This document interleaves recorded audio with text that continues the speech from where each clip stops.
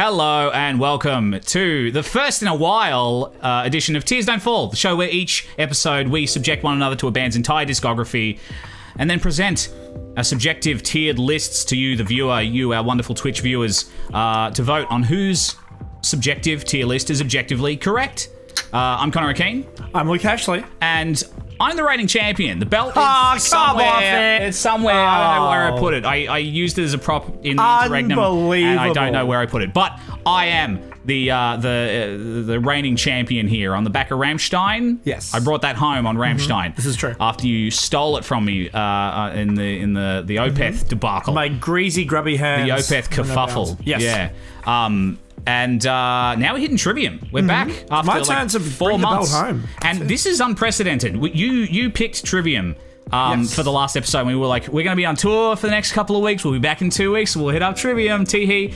And then Melbourne went into a 4-month lockdown.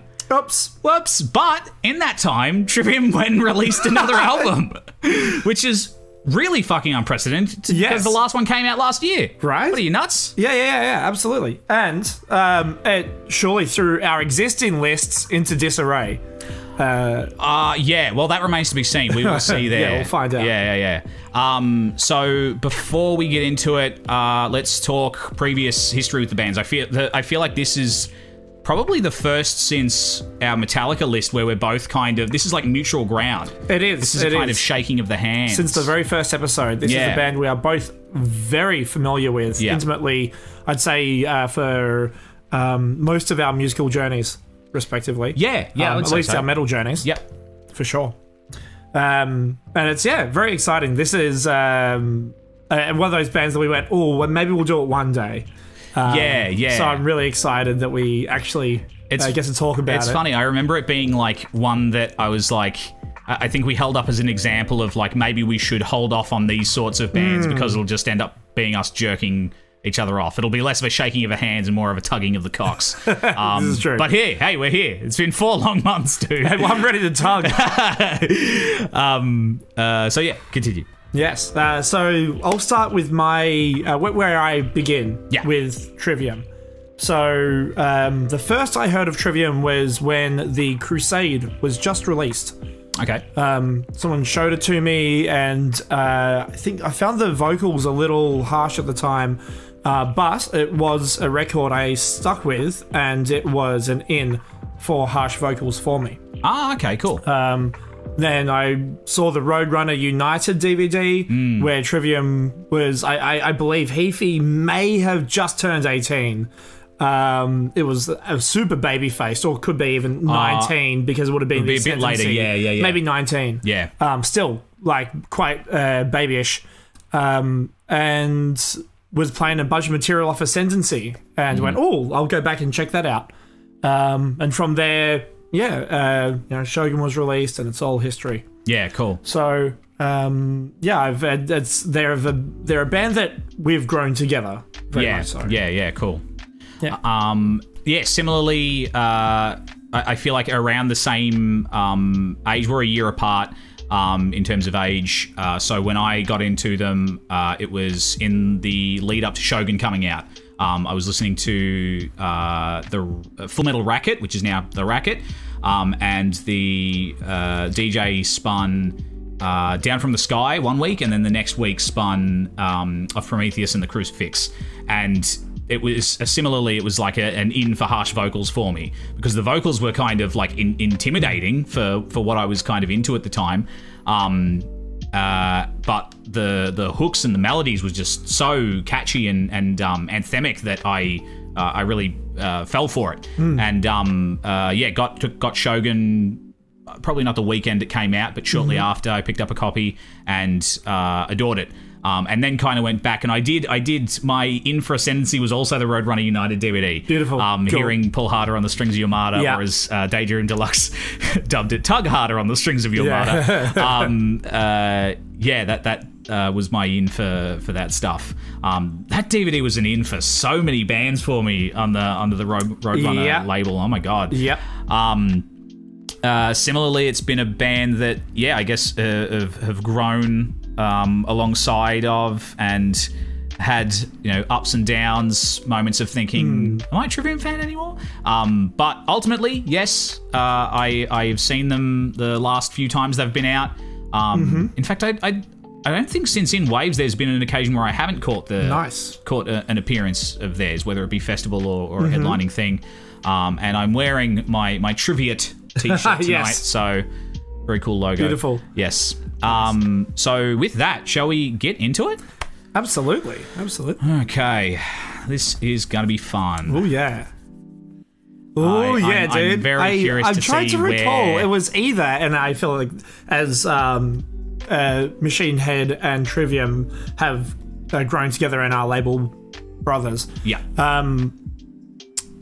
The first time we met after high school was in a pit, and it would have either been Trivium or Machine Head. It was Machine Head. It was an evening with Machine Head. I remember seeing your bald noggin, your bald scon in the pit. I was like, huh?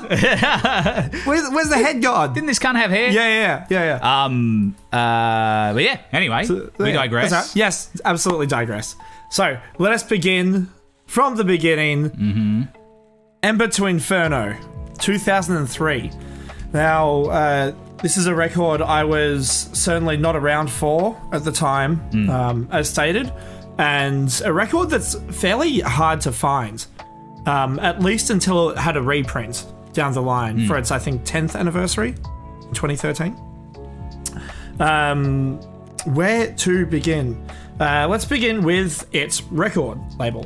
So it was released on Life Force Records in 2003, and it's pretty easy to forget listening to this record that the members of Trivium were 16, 17, I think Paolo was maybe just turning 18 during the writing and recording and release of this record.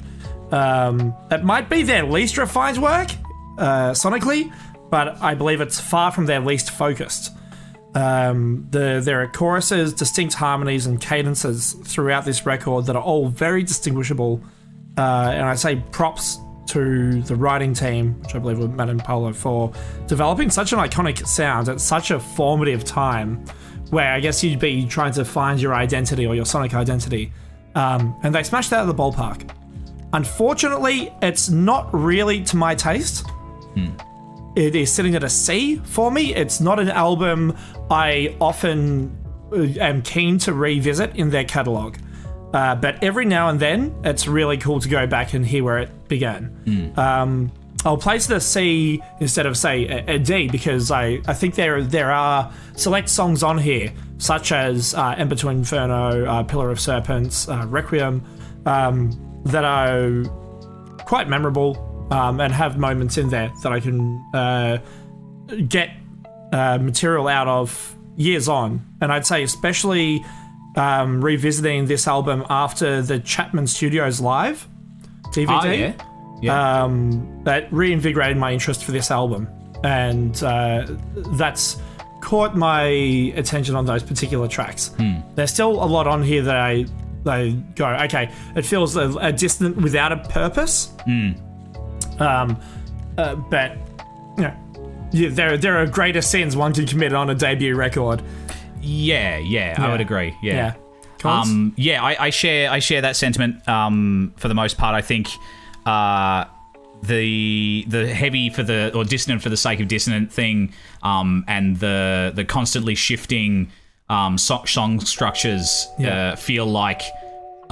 They're symptoms of the age that they were when they wrote this stuff. It's a youthful exuberance, but not yet aimed at anything.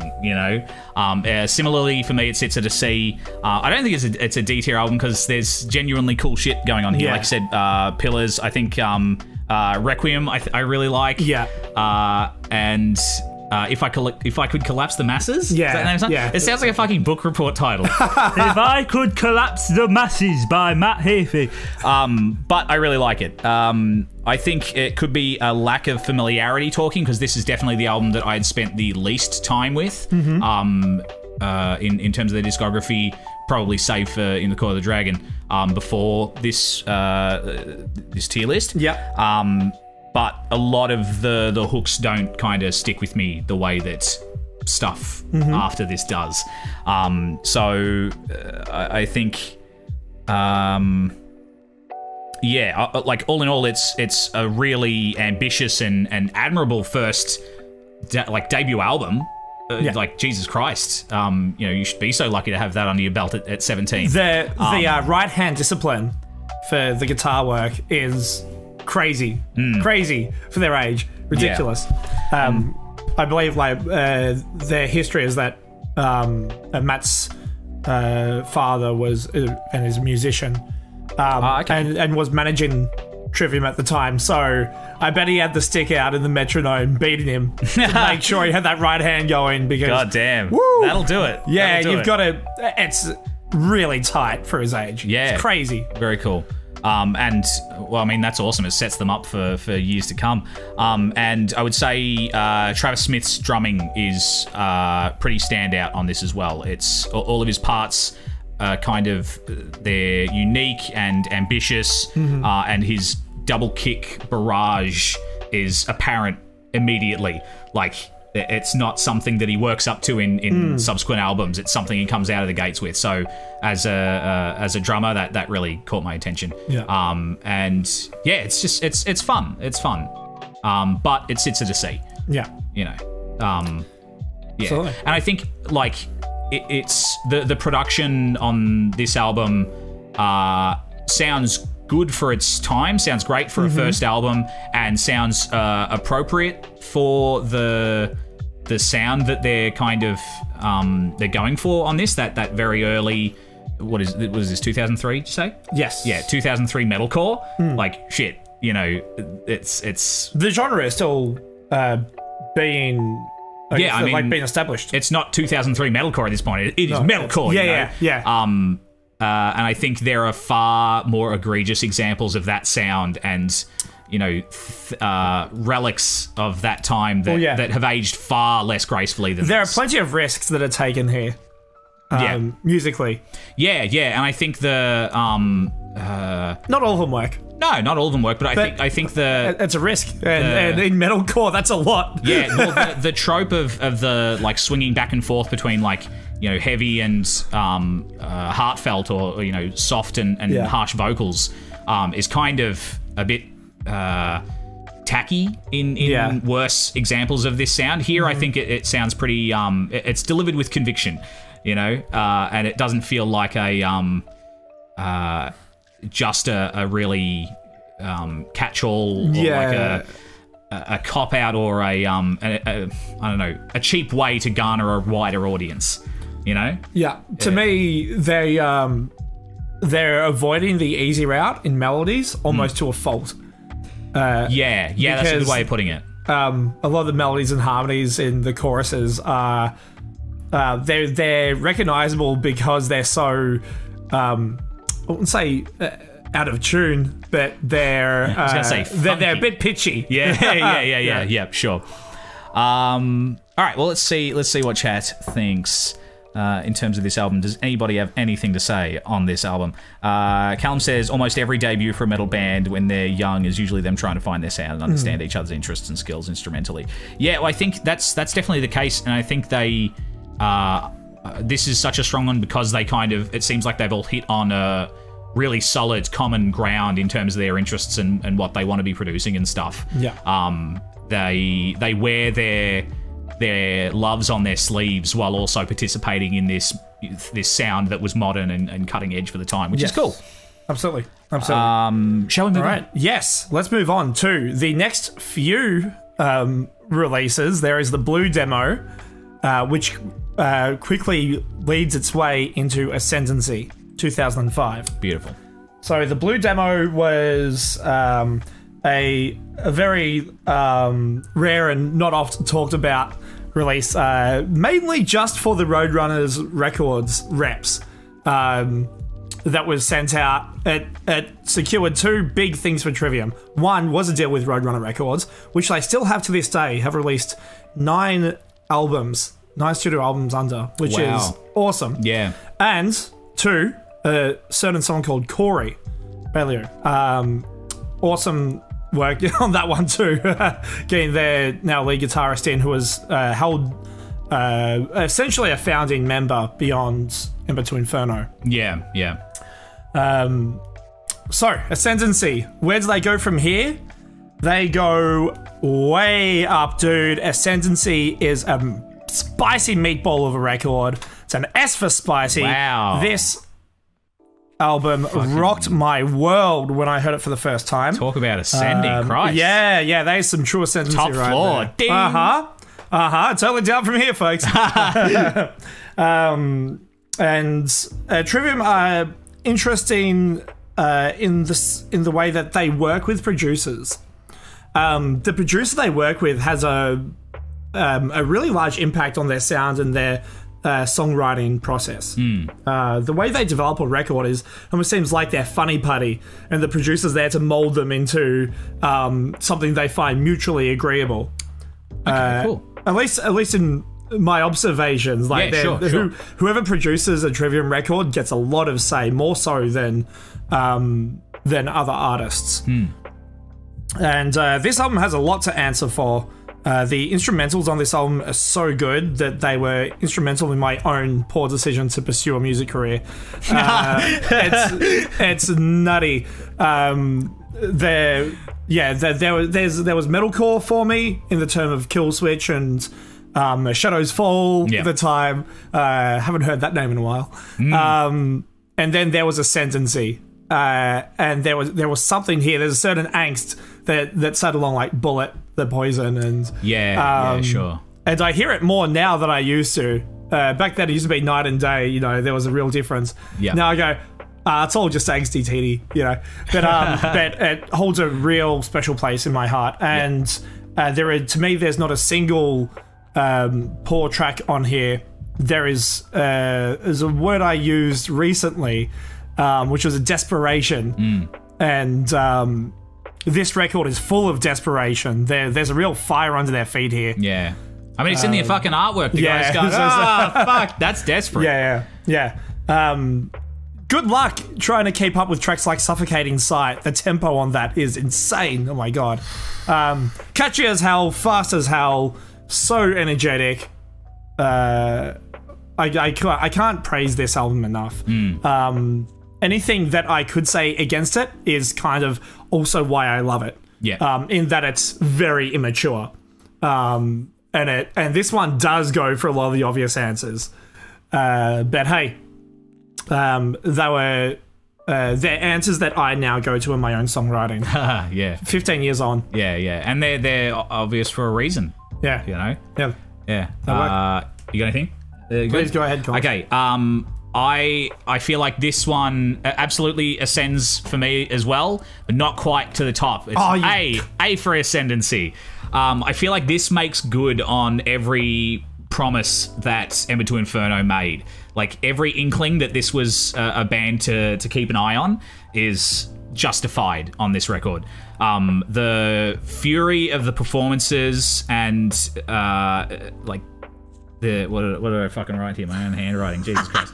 Yeah, sorry. The fury of the performances is really, I think, accentuated by a far better production than was on Ember to Inferno. Yeah. And the riffs, the leads, the hookiness, it's all built upon. Everything that was good about Ember to Inferno is great here. And I think the youthful exuberance and that kind of immaturity is like reined in just enough and focused just enough that it kind of they're able to strike a really nice balance between fun and like going for the jugular. There's an intensity and an urgency straight out the gate. Fucking Jesus Christ. The start of Rain is massive.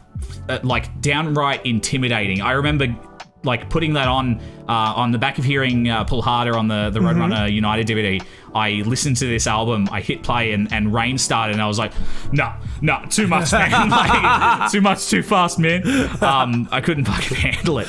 It's almost like suffocatingly intense in parts, but they always kind of give way to a chorus or a melody that lends a satisfying reprieve. And not in a way that sounds cheap. Again, it's not like ooh baby, yeah baby chorus to get the schmucks interested. It's I don't know. It's all really earned. It's minor thirds, the musical. Yeah. I think it does have. It still has certain elements that kind of place it in that era of metalcore. Still, Suffocating Sight is the one I go to for that, with the kind of spoken word bit. I can't remember the thing, but so he's talking like this, yeah, and it's got like reverb on it and shit. You know the sound, yeah. And it's not bad, but I think again this is where Ember to Inferno was a good example of like a band's first attempt at contributing to that sound and that movement. This is a absolutely shining example of what could have been done with that sound.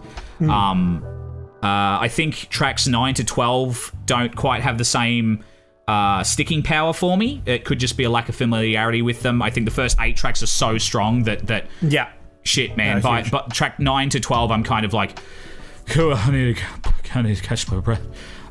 So I don't know that, and the kind of the fact that it feels kind of less timeless than that's say some of their other albums. It's on a pretty harsh timer. Places it an A for me. I feel very safe calling this an A. Yeah. Calling it an S, I couldn't do that. But I could not put it at an A. I was tossing this up earlier. I was going, I did put it at an A, and then I looked at it and I said, I feel sick. Are you sure it's not the fucking bad sour milk? It wasn't the sour milk. Okay. Like, this is, no. This ascended past the milk. It rises above. Yeah, well, no, that's fair. And I will say those tracks 9 through to 12, each one of those tracks has like some kind of like dopamine drop. It's not just a breakdown. It's like monkey brain inducing. Yeah. I think all of those tracks on the back ends are awesome. I love them, and that's where this album gets its heaviest. Declaration is a declaration of violence. It's very, very heavy and very dissonant. It's a lot of fun. Yeah, and the way they end it is pretty fucking nuts as well. It feels... Yeah. That, it's dirty. And just that fade out. It feels like a modern... And I don't know, they're still wearing their influences on their sleeves. Like that feels kind of... or to me, it brings to mind... what's the track? The Pantera track that ends with... or starts with a... "Fire seems like a motherfucker." It's... Domination. Domination, yeah. It makes me think of that. But great album, but not the best, in my opinion.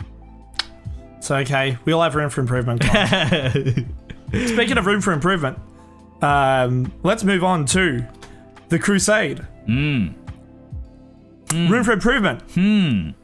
This album has none.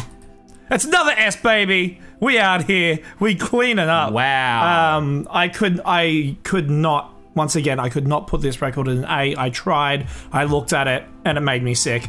The sheer thought of it. And I'd say similarly to Ascendancy, it's also equally dated. Don't give a fuck. It's, like that's a part of the attraction for me, is that it is a peak representation of the style at the time. Like this, to me, the Crusade is the onion on the belt for bands trying to sound like Metallica. It's such a rocket of a record, and it is what got me into Trivium. There is so much on here that turned me onto American metal. Previous to this, I was largely listening to Euro metal, and the Crusade could be the record that got me into the Blackening, that got me into Pantera, that got me into Metallica. Right. Okay. I was I couldn't quite penetrate the American sound until the Crusade. And absolutely fell in love with this record, and spinning it so many years on, I still feel that excitement. I don't listen to this and feel dulled, or I don't feel that there are a lot of songwriting weaknesses that I've now sort of caught up with. Right. There's this. It's so fun for me. And I didn't get the Metallica references at the time. Now they're fairly clear. Yeah, well, sure, I remember when this was out, everyone was going, "Oh my god, it's Metallica 2." Yeah. Those that loved Ascendancy hated this record because they were watering down their sound. It's not quite as harsh. There's a lot more mid-tempo work at play here, and it's a lot catchier, a lot hookier. And I know we're meant to leave deluxe editions out of the conversation, but Trivium have so many killer bonus tracks that it's hard not to. Okay. I'm not familiar with any of the deluxe edition stuff for this album in particular. There's one track on here called Broken One that taught me two-handed tapping, and I have a real soft spot for that. It's on bass. That's so fucking cool. Oh, cool. Yeah, it's sick. But not a single weak track on this album for me. It is a long album.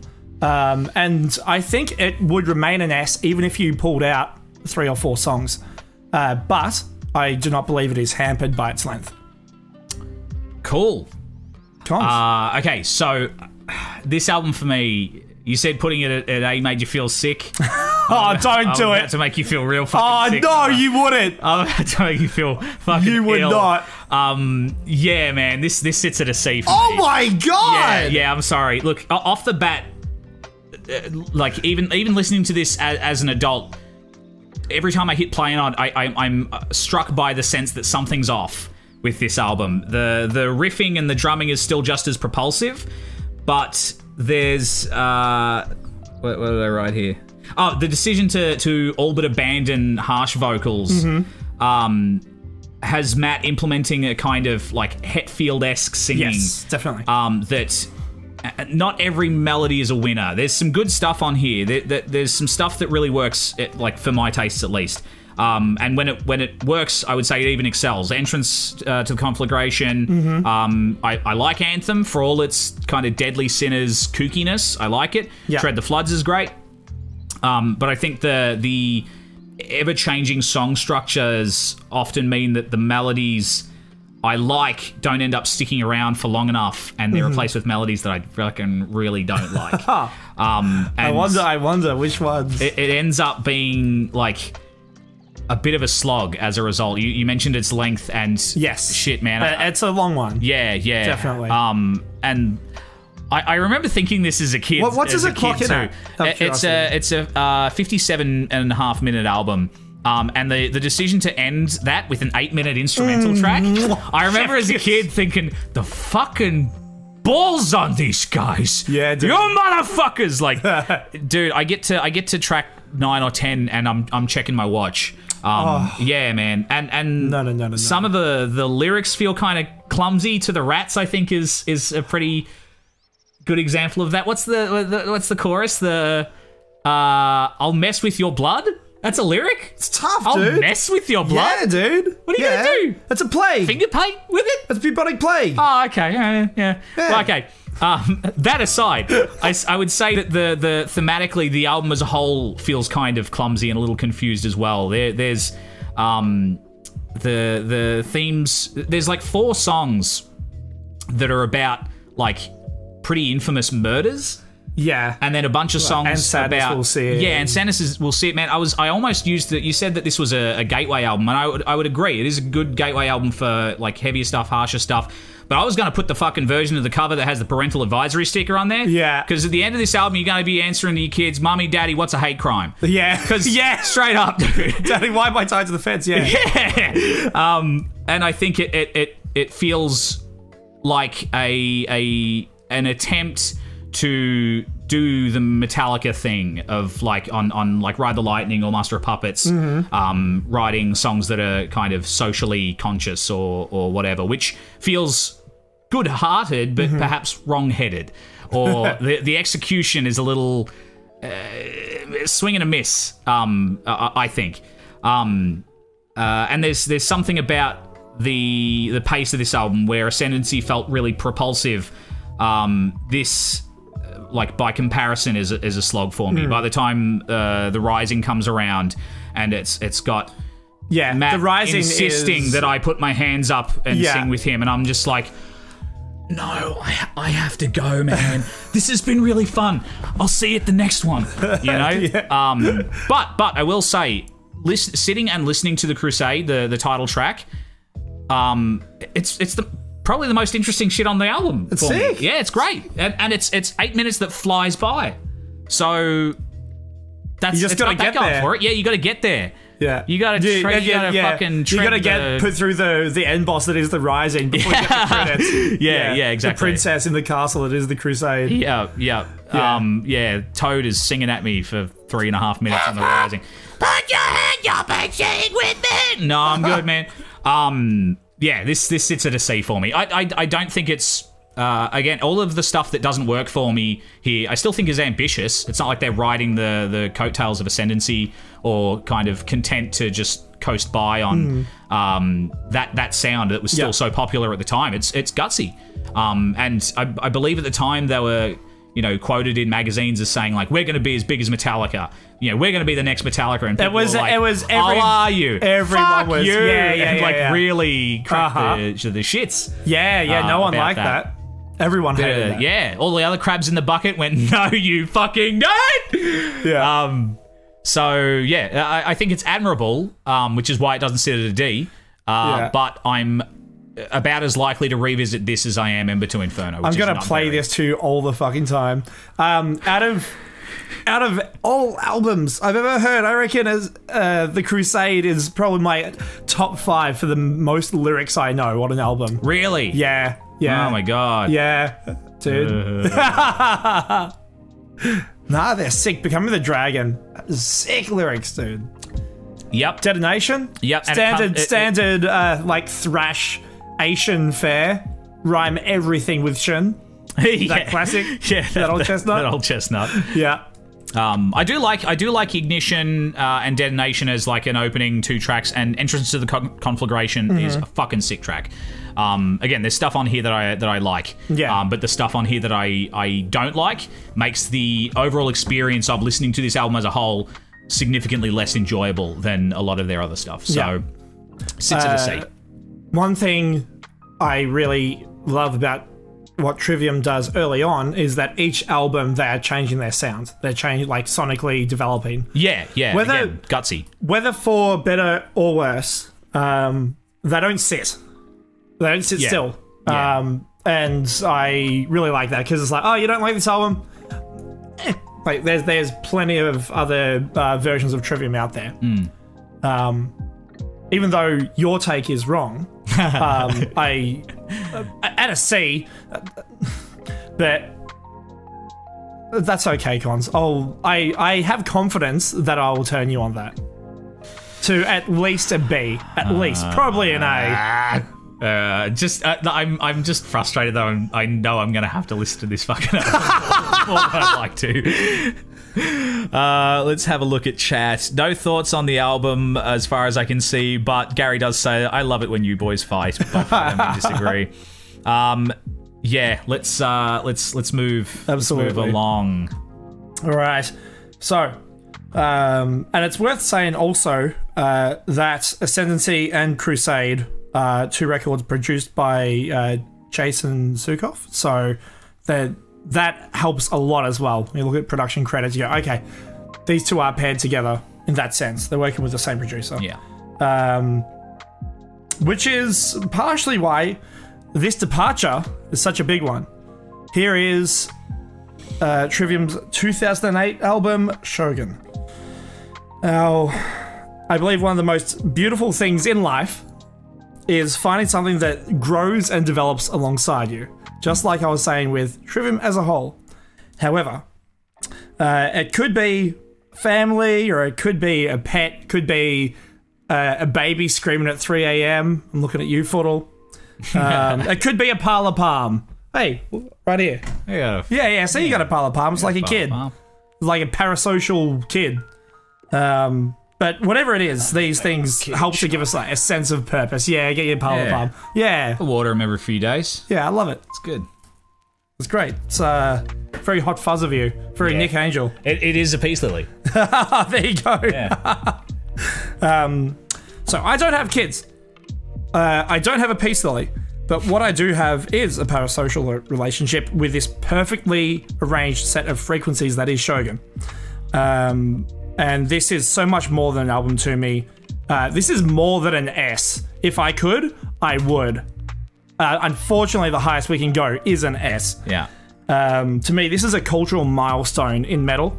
And the pinnacle of storytelling without compromising song structure, which is something I really, really value. And happy to have songs move with the vocals, but to have both work in such perfect tandem is, I think, remarkable. This is my personal favorite album of the thousands and possibly all time. I cannot overstate how much this album means to me and has grown with me through my life. If it was, this would be my first S+. Wow. It's that high. Yeah. Shogun, what it does lyrically is, I was saying that Crusade is an album that I focus on lyrically. Shogun even more so. It tells tales that are thousands of years old in mythology and makes them new again, relevant, urgent. Like this record fueled my interest in world mythology and inspired me to write my first album. And I believe it's fairly apparent that I'm wearing my influences on my sleeve quite readily with Shogun. I can't sing this album's praises high enough. This is the perfect album for me. Yeah, fucking A. Backed.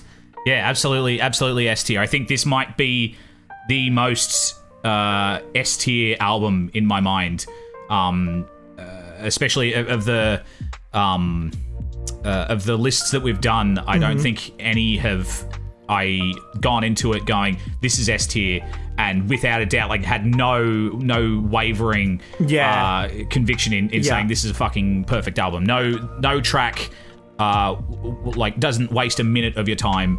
I think every track on here is fucking killer. The production is excellent and huge and clear and I don't know, abrasive in the best possible ways, like when it needs to be.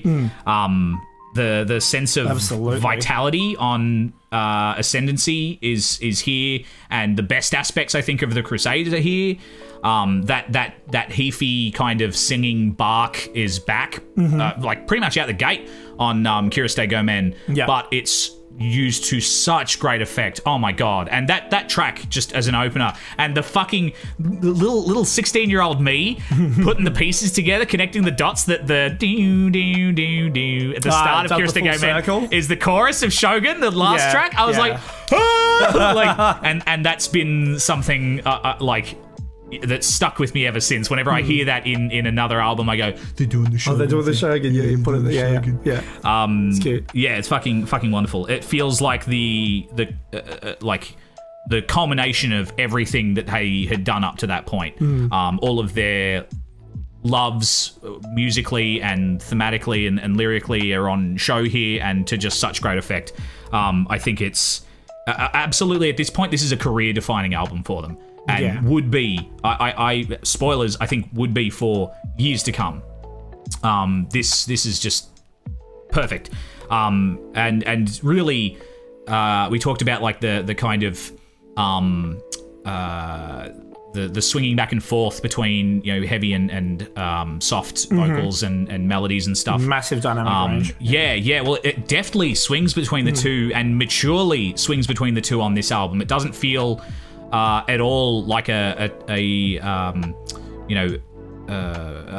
sign of the times or anything. This album feels timeless. It's ridiculous how they went from Ascendancy 2 albums ago, Crusade an album ago, to this. There is such a monumental leap. Yeah. It's like, to me, it's hard to think of to compare it to its relatives. You'd say maybe Mastodon's Crack the Sky, maybe Gajira's Lympho Savage, The Blackening. Yeah, I was going to say The Blackening is one I've heard a lot of people. But like as sort of points of reference as to what, like, I'd say top albums in that sort of groove to thrash. American sound. And Shogun's just really pushing above, and they are a far younger band. Yeah. At this point than any of the others. It's remarkable. Yeah, it's nuts. And I think thematically and this whole thing feels like the most well-realized output of theirs up to this point, certainly. Lyrically, like you say, they're channeling, mythology and the like, and they managed to slip in the kind of Metallica-esque, condemnation of people profiting off wars and whatnot in Down From the Sky, but it's kind of tasteful and woven into this greater thing. It feels like it doesn't stick out like a sore thumb. It feels part and parcel like the rest of this piece, God damn, not a track goes by without a fucking massive dopamine hit from some breakdown or riff or like chorus or a vocal melody or a lead or something like that. We're hearing He Who Spawned the Furies right now, and that fucking ding, dude. Oh my god, the backing solo is just.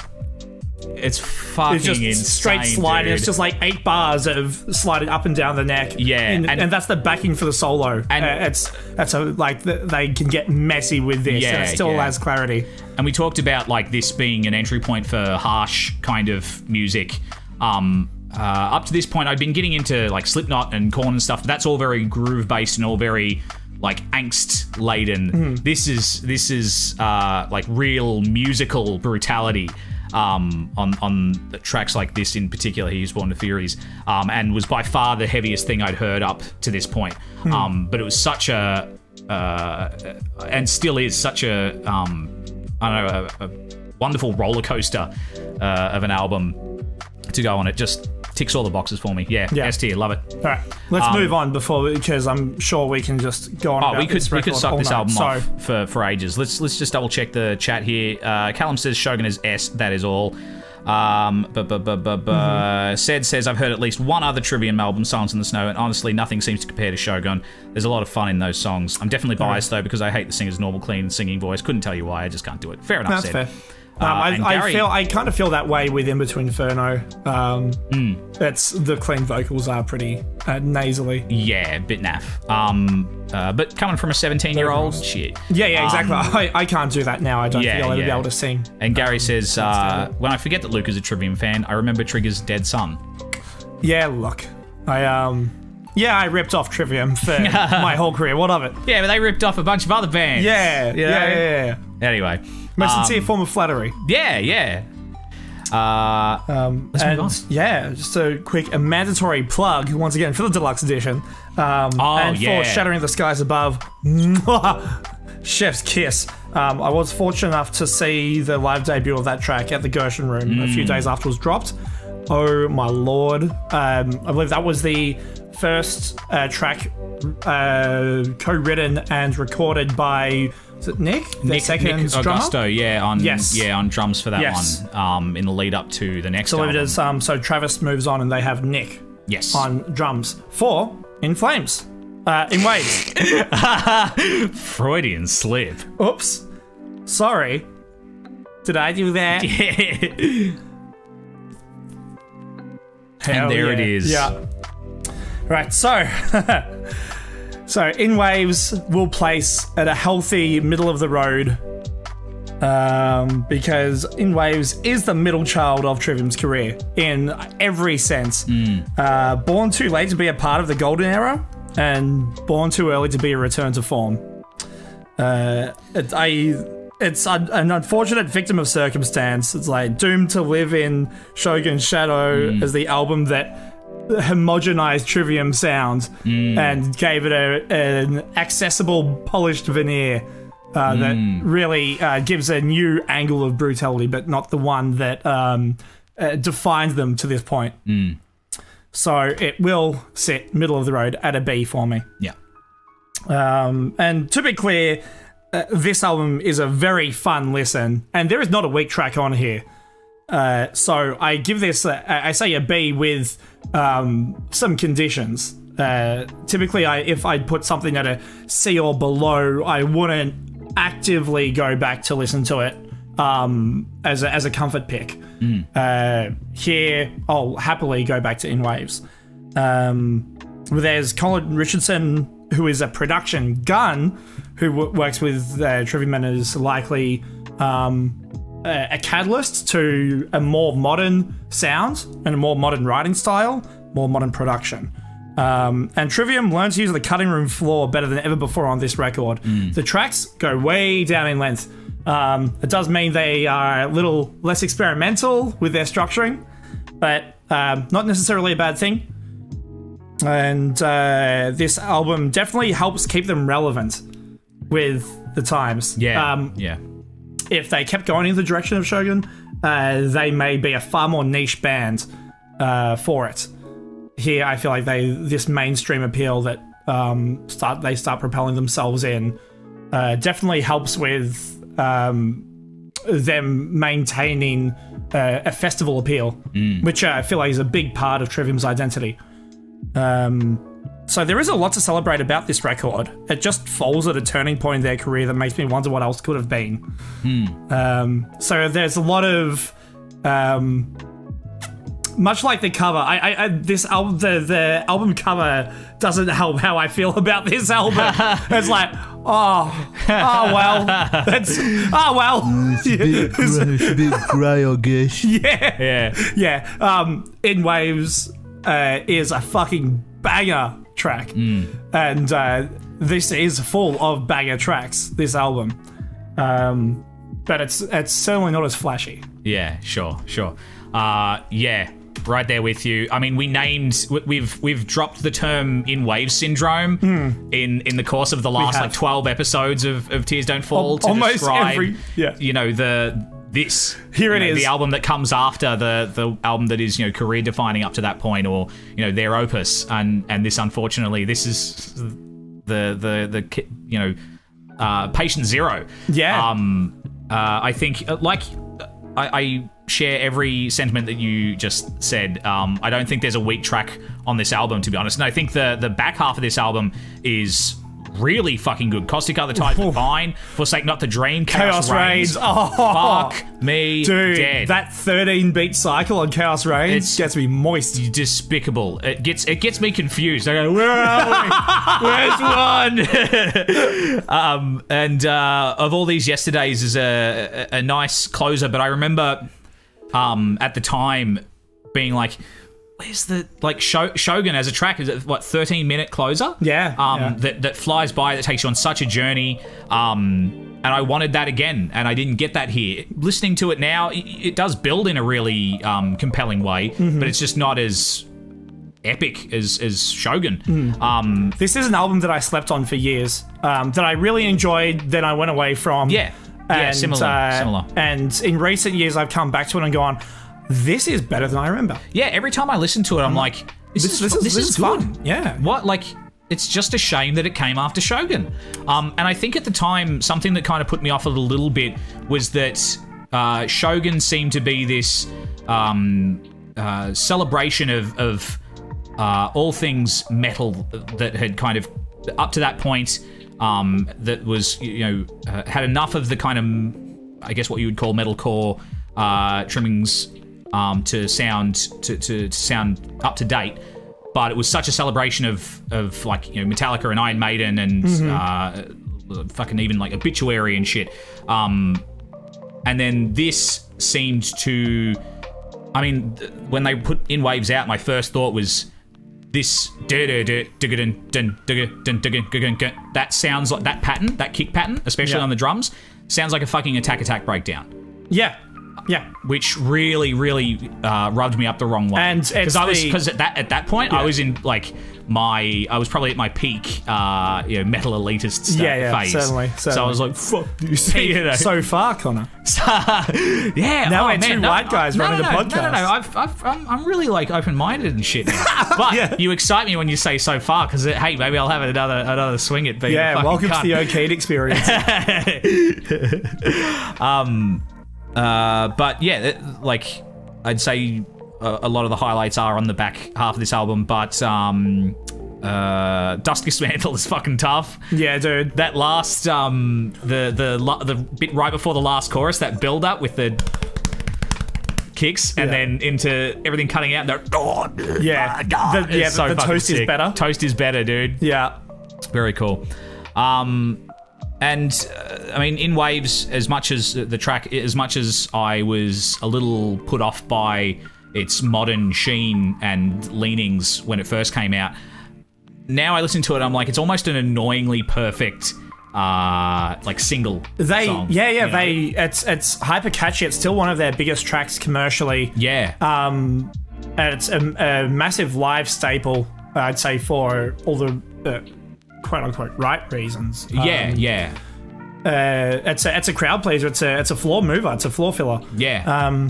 Even if it is a breakdown on intro, verse, and pre-chorus into just into a chorus and then it's breakdown sitting again. You know? But hey, like, it's a bold way to start an album. Yeah. And we are nothing if not bold. I think I'm like annoyed at just how well it works, how well it pays off. Yeah. Anyway, but the also the melodies throughout the intro melody. For is it Capsize the Sea, the intro? Yes, yeah. Yeah. That goes into the, and then is the octaved guitar part. Entirely chromatic. It does a very similar thing to is it in the outro of In Your Words on Wrath. Okay. That has like, it's a chromatic lead line, and these albums came out at a very similar time. So it felt like there was a bit of a trend that was being lent on there that I really enjoyed. So it definitely like it tickled my taint. Yeah. Well, Wrath was right 2009. Yeah, I think this was 2011. Yeah. But yeah, let's see. Yeah, that chromatic goodness. What chat thinks. Sid says, oh yeah, this is another album I've heard. Couldn't name a single song off it. Callum says, Caustic Are the Ties That Bind and Inception of the End are two of Trivium's most underrated tracks. Inception of the End is really fucking catchy. Really cool.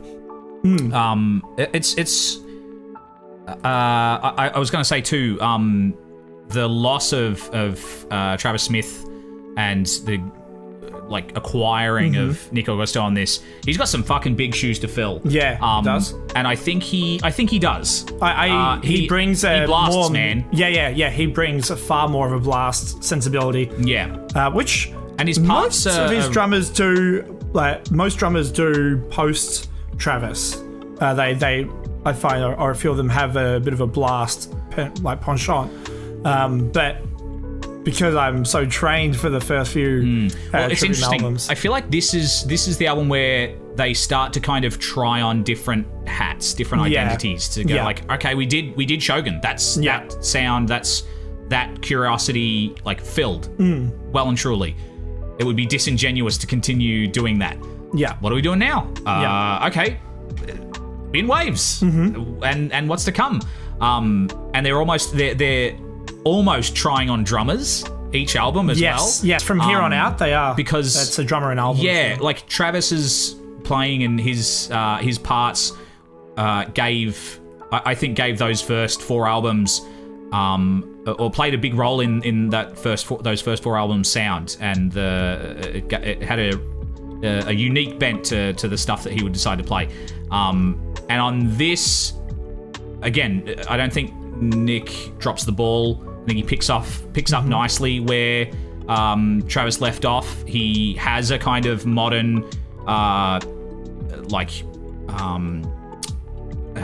syncopated kind of attack that suits what they're trying to do on this album. Yeah.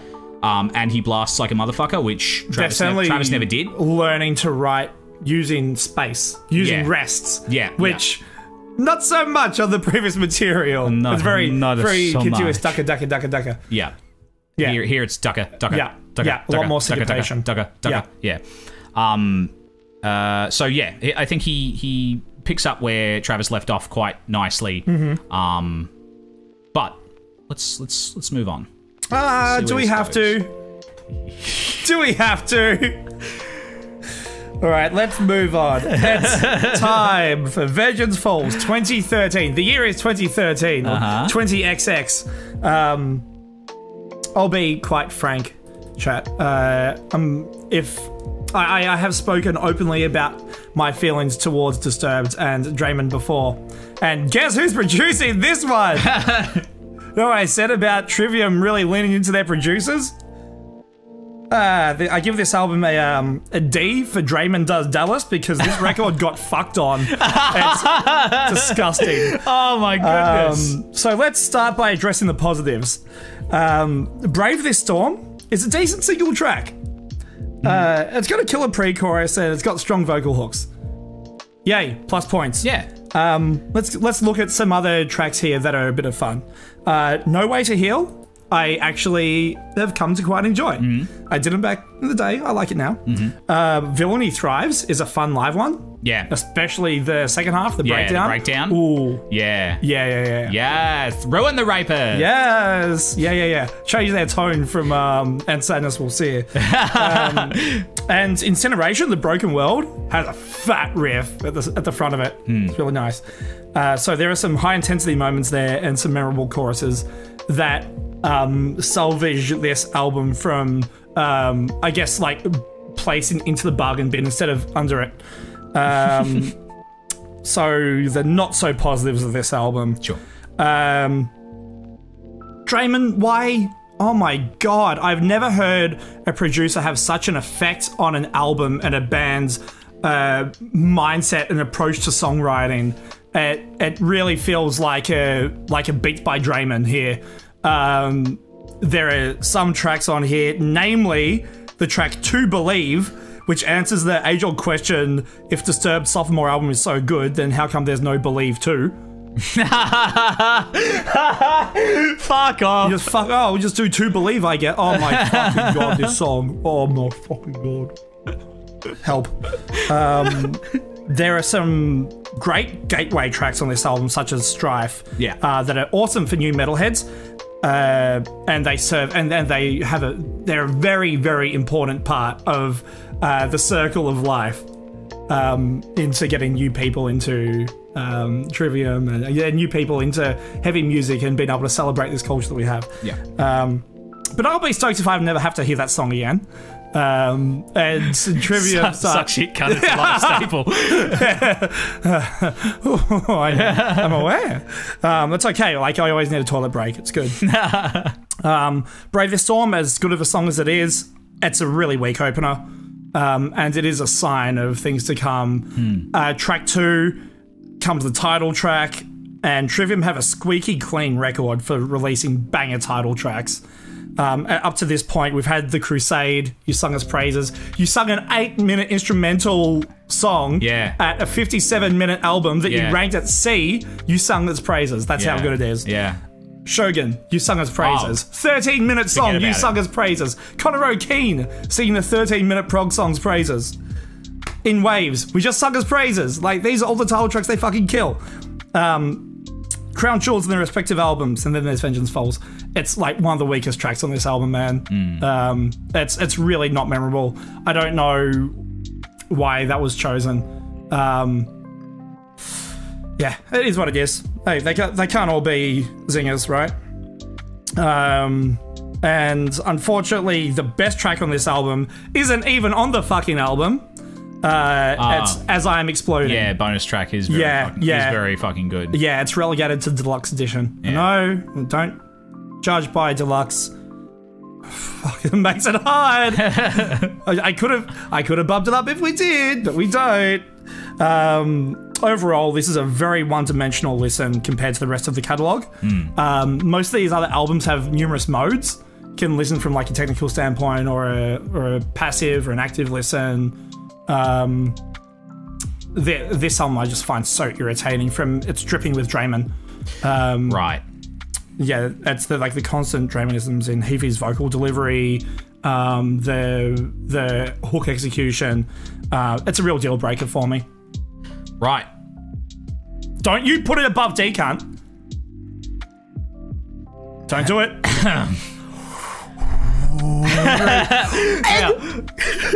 Look at it sitting right next to Crusade. Look at it sitting right next to your resting. Look at that. This guy's gonna get smacked as soon as the cameras go off. Look, on the whole, coming back to this album, I found it pretty fucking enjoyable. I think the Draymanisms really don't set in for me, like at least from my ear, until To Believe, and that is a real thorn in the side of this album. I think the amount of syllables that man tries to cram into a bar is obscene. He could do with taking a breath. But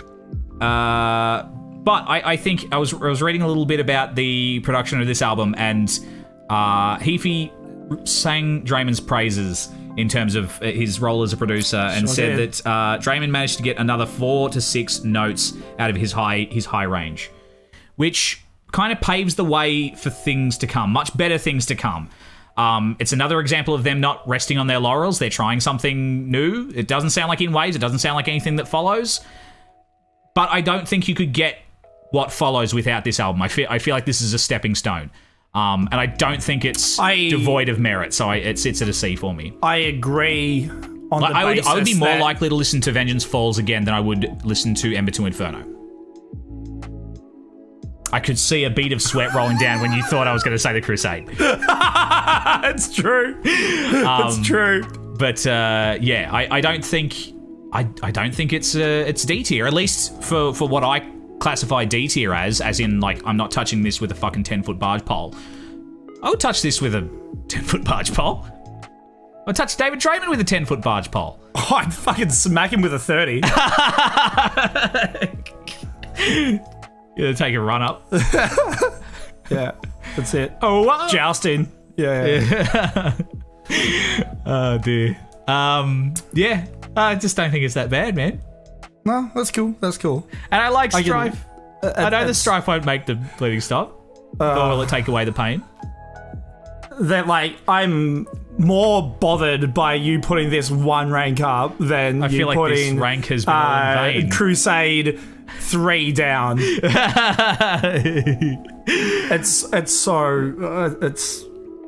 such a punishing listen. I found it far less. This is why I put it at C. So you mentioned it doesn't sound like In Waves. I feel like it is the first, like the changes that are made between albums here are almost entirely negative. In my book, okay. This is one point where I go, I wish they could have branched into another avenue, like with more gusto. Yeah, sure. Yeah. Yeah, okay. I mean, again, in terms of their trajectory, they're trying on hats still at this point. Yes, they are. And the Drayman hat doesn't fit them as nicely as other hats did and will.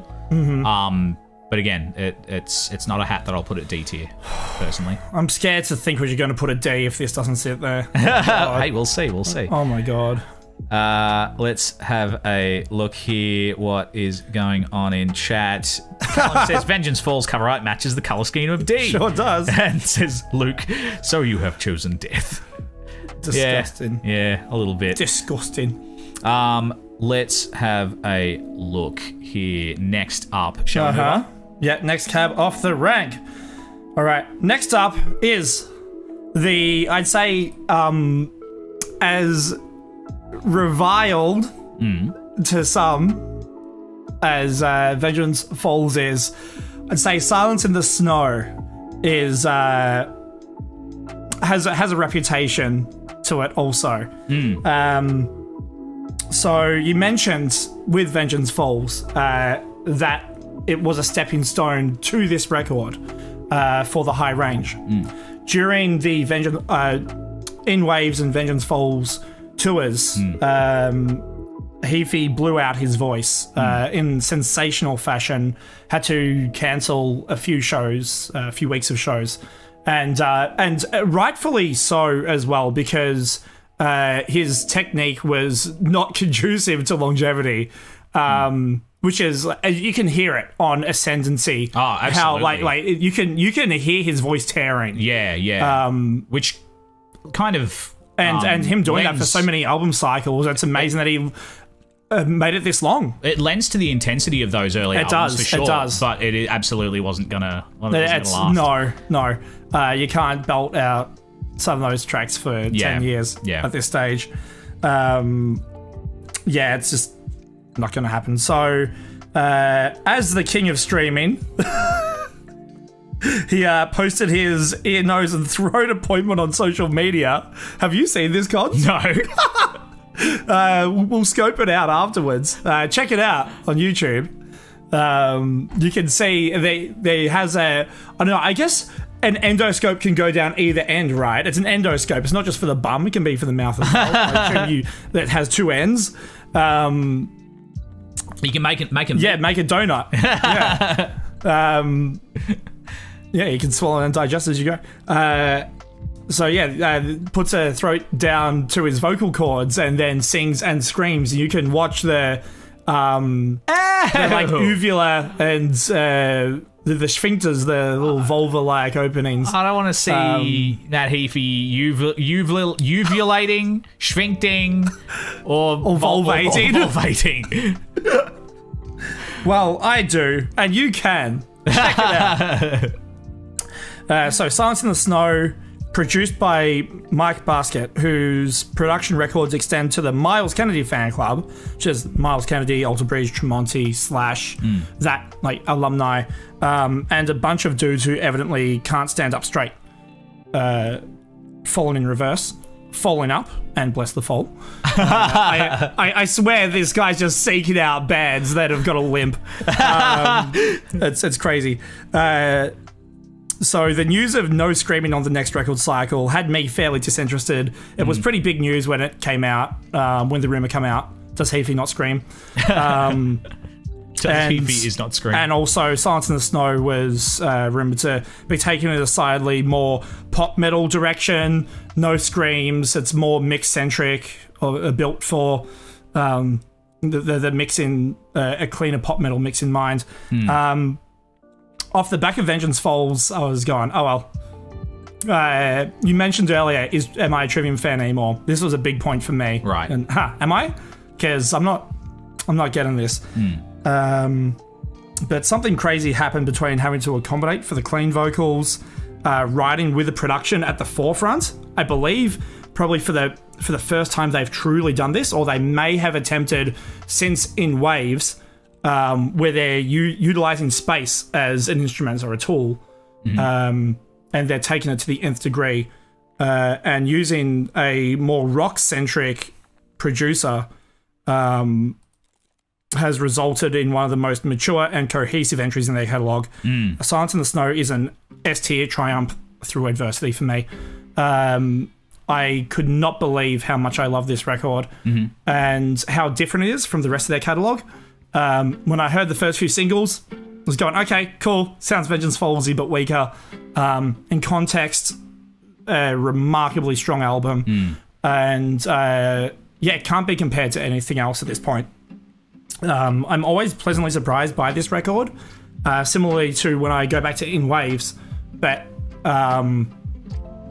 this, I feel like there is such a sheen on everything in range of they do some of the heaviest material they've ever done here, with no heavy vocals and very few double kicks through the whole record. The vocal production is nutty good. And it's not what I could have ever expected from Heafy's prior condition. It's funny you mentioned the no double kick. Between Vengeance Falls and this album, Nick leaves the band, or they leave on I don't know if it was good terms, but he's gone. And they get Matt Madero in on drums for this album. Used to be their sound guy, used to be their sound tech. Oh, sorry, their drum tech. And he comes in. You know how to set up the kit? Yeah, you know how to play it? Yeah. And apparently there were, as the story goes, he had like 24 hours to learn a Trivium set when Nick left while they were on tour in, I think, 2014.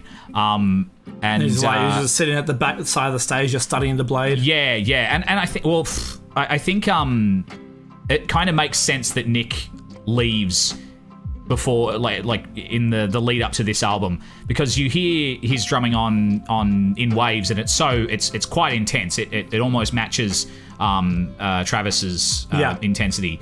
Whereas on Vengeance Falls, they've reined everything in, including his parts, and they sound less inspired as a result. Matt does a fantastic job on this record. He plays when there are double kicks, it serves the kind of old school power metal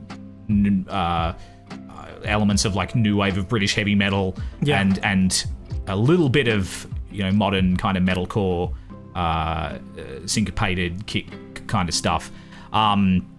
But enough about the drums. The album as a whole is fucking great. I also play. Wow! Yeah. No, I love this album. Wow!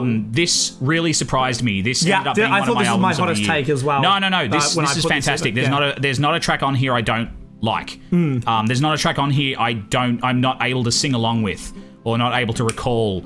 Especially vocally, this is such a vocally driven album, and it's to great effect. I think all of the vocal melodies and all of the harmonies are fucking wonderful, and I love sitting with this album and just paying attention to all of the layering and stuff of the vocals, and picking out the fact that you can pick out a harmony and sing along with that harmony if you choose to is really fucking nice. That's a really wide album. Yeah. And like you say, it seems to be by design. I think I was listening to Heafy on the Jasa show a while back, and they were talking about this album. It might have been, I'm not sure if it was before Sin in the Sentence came out, but they were talking about this album, and he was saying that he wanted it to be the sort of album that people would have to turn up to hear it at its loudest. They would turn it up as loud as Shogun, and it wouldn't be loud enough. So it'd have to really crank it. So yeah, I think it's to great effect. The track we're hearing now, "Breathe in the Flames," like you say, is pretty fucking heavy. Yeah, it is. But with not with that almost suffocating intensity that their earlier stuff brings. And yeah, it's just really fucking good. I really like this album. I think it's between Shogun and this, or like since Shogun, in terms of their discography, this is the most well realized. Yes, I agree. They're the two most mature records. Yeah. And well realized is a nice way to put it. Yeah. I'm really like pleasantly surprised, Cons. Yeah. When I sat this at an S, I had shocked myself. I was not expecting above an A at any point before we hit this TDF. Well, what kind of put it at an S for me is I was looking at it, and it didn't excite me the way that Shogun did, but it couldn't possibly have done that, because Shogun I heard when I was 16, and it was my first exposure to a lot of those sounds. Here I was quite well versed in the sounds that they're drawing influence from and stuff. So it wasn't going to be this revelation that Shogun was. But as an album, I can't fault a track on here. Personally, I love every track on here. I spent a lot of time with it, and you know what? There are moments, Pull Me From the Void in particular, that and the double kick under that gave me the same kind of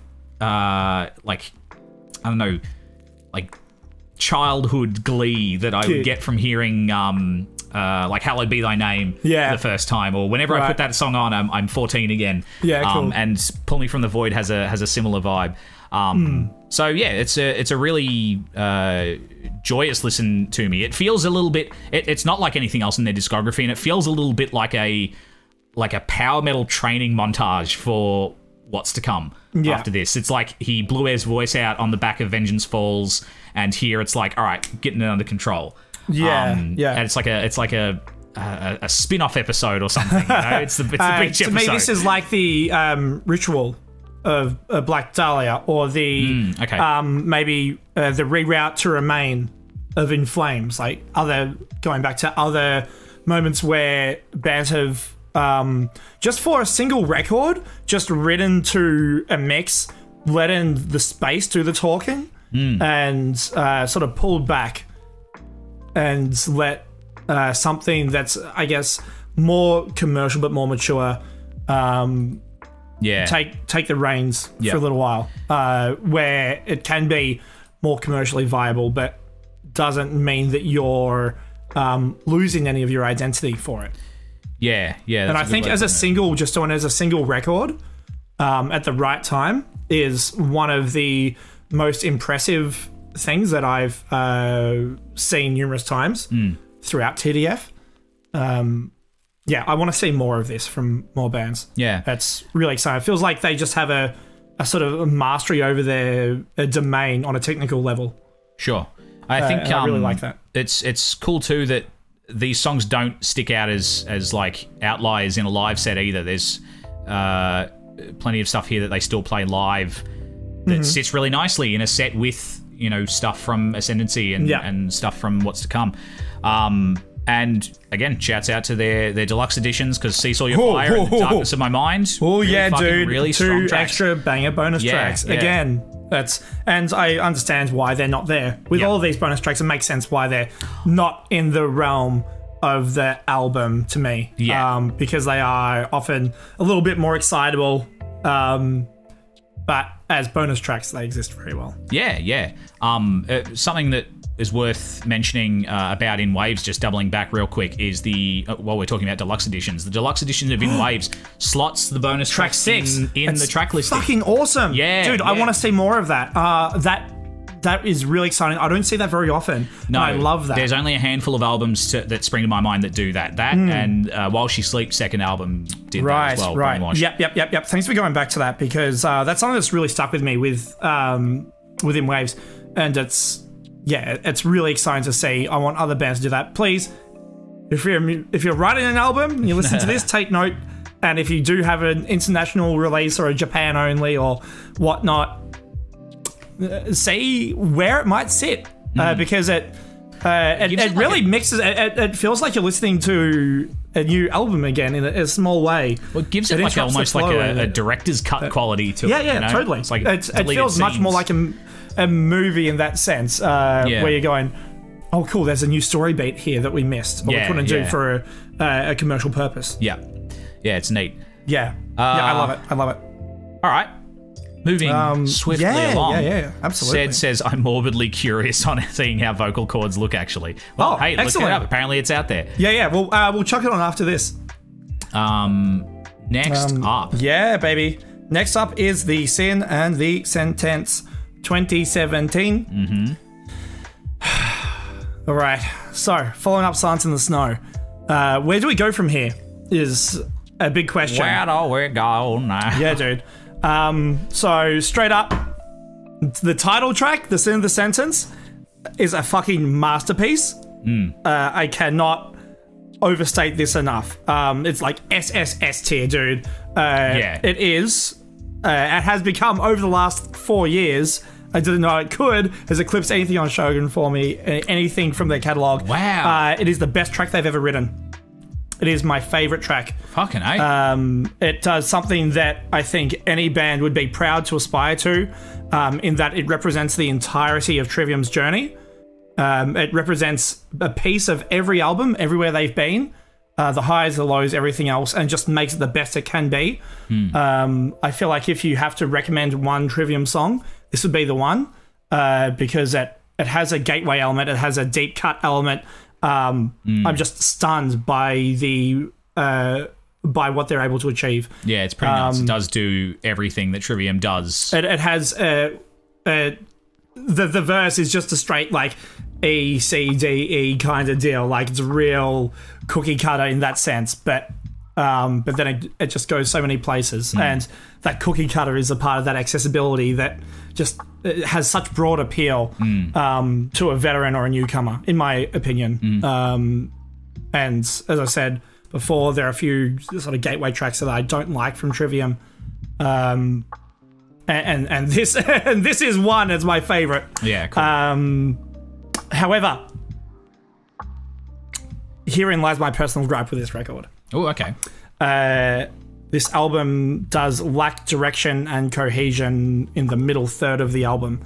And because, in part, I believe, they are now looking back for the first time. I feel like they're looking back at their previous works instead of looking forward. There aren't as many new ideas flying around, or new. There's not as much uncharted territory, I feel, in this record as in previous. Going back to that middle third, once Sever the Hand kicks in, this album really shines, and that's at track 8. Yeah. This album shines from there, and it's great.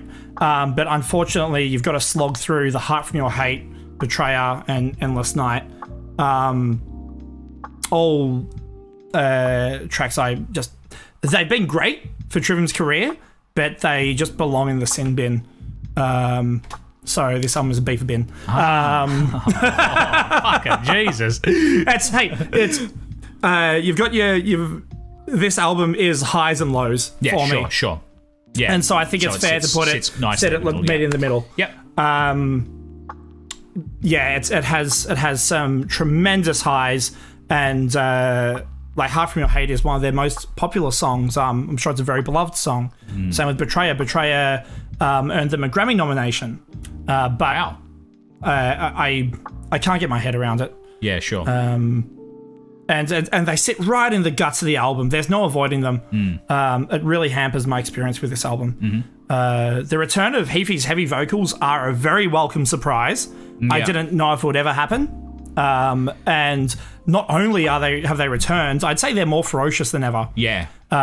He's learned how to control his aggression and harness it to an even heavier extreme. If not more violent or more raspy, there's a weight to it that's never been there before. Yeah, which is really exciting, and that combined with them down tuning to G sharp at this point, so that they're down tuning their 7 strings to a pretty heavy degree. Yeah.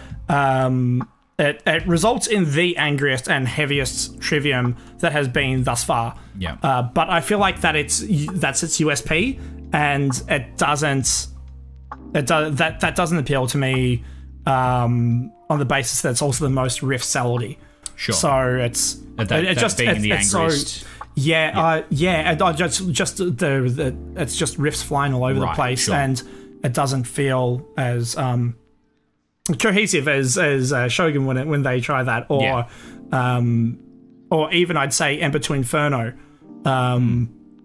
when they're doing that. I can forgive them for them being excitable pups. You know? Yeah. Okay. Sure. Yeah. Thankfully, there is a golden goose. The new arrival, Alex Bent, demands my attention at every listen on this album. With his consistently phenomenal drum work. Alex carries so many of my favourite moments on this record, and in my mind, he has solidified himself as the greatest drummer Trivium have had to this point, which I love Travis, I love Nick. Alex is so fucking good. I never could have seen someone being more brutal than Nick in Trivium. Yeah. And here we are. Yeah. This guy, he must be an octopus, I swear. Yeah. There's so many, like, cheeky bells in blasts. And all the ride play is nuts. Ridiculous. And all the, splashes just peppered in. It's so exciting. Yeah, those all his little flourishes are just like... Yeah, tell me more about Alex, chef baby. Kiss shit. Well, again, up to this point, they've been trying on hats and drummers, and here they found... the fucking perfect fedora, baby. It's true. This sits at an A for me. It feels like it's. You said, I believe you said triumphant to describe the title track. Yes, and I think that is how I would describe this album. It is a triumphant return to form in regards to like his vocals and stuff. I think here the harsh vocals. They're not just harsh and abrasive like the vocals on Ascendancy were. They're delivered with a conviction that makes that makes this far more compelling, I think. And it's a triumphant opening chapter for this new era of Trivium, which Alex is such an integral part of. Like it feels like on In Waves, they got Nick and let him do his thing, but on Vengeance Falls, he wasn't. The drums feel like an afterthought almost. Yeah. On Silence in the Snow, Matt is. It wasn't Matt, wasn't it? Yeah. Yeah, Matt is doing his best to service what they're playing, but it doesn't feel as though the drums are.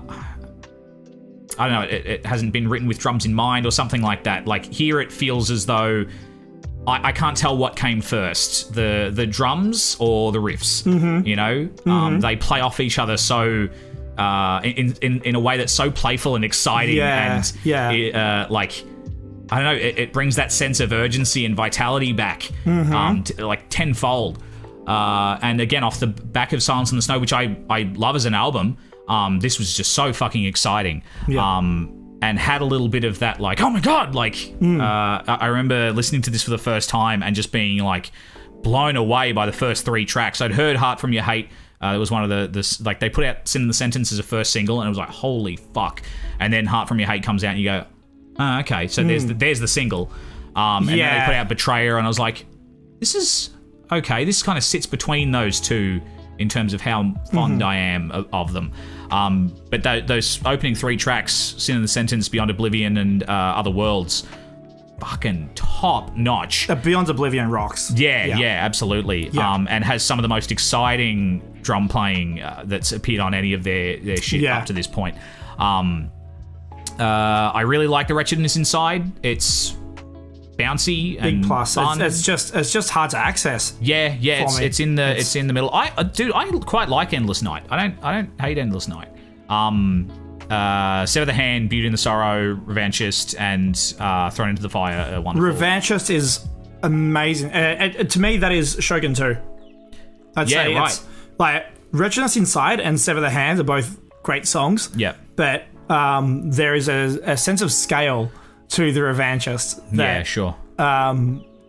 It's when I hear it, I get taken back to Shogun. Yeah, okay.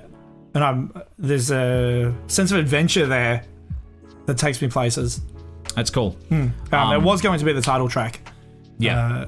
And with fair purpose. Yeah, roughly so. That's cool. Yeah. I feel like this is like Alex. It has been the missing ingredient up to this point, and this is a really exciting, start to a new chapter of Trivium.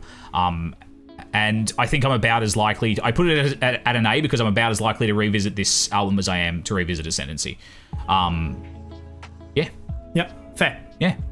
Fair. Well, I better start filling out my haze then, shouldn't I? It's looking a bit stark as there. Yeah. I'm running out of space on S.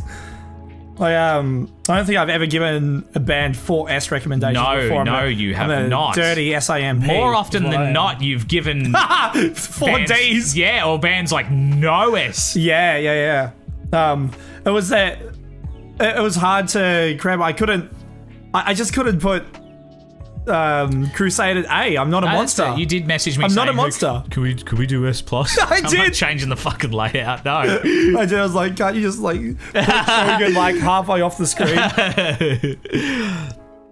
All right. Let's Next up. move on to What the Dead Men Say. Right. And Dead Men Tell No Tales. So I guess we're stuck with the Sin of the Sentence 2 then. There are certainly worse things to be, as this album does open incredibly strong. But Sin of the Sentence 2 means that it feels like more of a direct sequel than any album before or after. Yeah, sure. Okay. I feel like Trivium has always at least endeavored to make some big changes, whether they landed or not. Here, I don't have much. There was a 3-year gap between albums, and they would have been touring wild and focusing on being the kings of streaming. But I'm not seeing much growth here, and there's something I really look for in a Trivium album. Yeah. Especially Especially when the one before it feels like it's not really evolving so much either. There are certainly worse things to be, as I said, but that fails to keep pace beyond the Shadows and the Stones for me. Like, those first 3 tracks are killer. But very similar story to Sin in the Sentence, where I feel like the middle starts to taper off. Not quite as hard, but they're just... A lot of these songs are sort of middle of the road for me, and also I'm just not as familiar with this album as some others. It is a more recent album; it only came out last year. But there are some like select landmark tracks, such as "Scattering the Ashes," which do make this worth a full listen to land on. Yeah, I adore "Scattering the Ashes." Yeah, that is really nice. I'm happy to make the track. Take the walk to the servo for that one gladly. When the sausage roll is scattering the ashes, fucking A. Beautiful. Once again, Alex steals the show. Kid's a dynamo, no doubt about it. He puts his gore grind chops to work, and yeah, it's the best part of the record. After the opening salvo, the bell, that ride bell, baby. Very yummy. Yeah. I feel quite similarly about this. This album, Sin in the Sentence, for me was really exciting and quite a shock. I didn't expect it. So this suffers a little bit from In Wave syndrome for me, which puts it right next to In Waves in my ranking. Yeah. The current lineup at this point is still like firing on all cylinders in terms of their performances. Alex is not letting up. There's some really cool breakdowns, some real like dopamine releasing monkey brain knuckle dragon shit in here that I really enjoy it when I'm listening to it. But I find it so hard to recall anything about this album when I'm not listening to it. It's fair. And I've spent a lot of time with this album. I spun it a lot, enough to say that Scattering the Ashes is really cool. The opening salvo of tracks is really good, and I really like the ones we leave behind as a closer. Yeah, I think nice. That's a really nice, nice closer. In fact, the only track that I don't really like is Bending the Arc to Fear. There's something about it that I'm inching towards the skip button whenever that comes on, because it comes after Scattering the Ashes, and it's before the ones that we leave behind. Yeah. And it doesn't have like it sits where the Revanchists sat on Sin in the Sentence, but isn't the Revanchist. But yeah, I still sit this at a B. Yeah, and it's B for Blue. There, low too early. They dropped their 3 of the best songs on the album. It sounds pre-release. Like, yeah. It sounds like they're having a great time just riffing out and doing this, playing in that sound that they've now got with Alex in the fold, but it just it's fine. Yeah, it's fine. I'm happy to have it. Yeah, but, it's well, I think it's not like it's fun, but it's a little, I don't know, unfocused. It doesn't feel like in service of something really sure and well realized like Shogun or Silence in the Snow, and it's not operating on that same kind of adrenaline of like, we're back, motherfuckers, like Sin in the Sentence was for me. So yeah, it just sits at a B. There is a lot of mid-tempo on this album. Amongst the Shows in the Stones, gets the blood pumping. Yeah. And it looks, kind of like the In Waves artwork too. Yeah. The artwork's a little I